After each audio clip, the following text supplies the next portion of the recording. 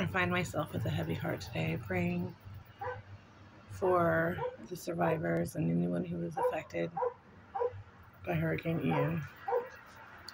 Psalms 34:18 says, "The Lord is close to the brokenhearted and saves those who are crushed in spirit."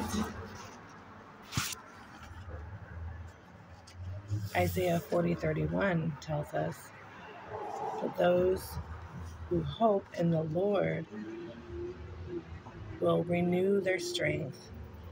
They will soar on wings like eagles. They will run and not grow weary. They will walk and not grow faint."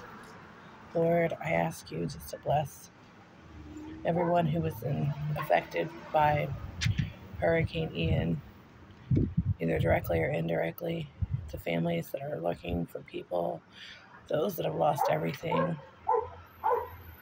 I ask that you pray for the ministers that are already, and the first responders that are already feet on the ground, working. Give victim, survivor, and volunteers and ministers and emergency people peace and rest that they need so they can continue to keep going, Lord. And I ask this in your name. Amen.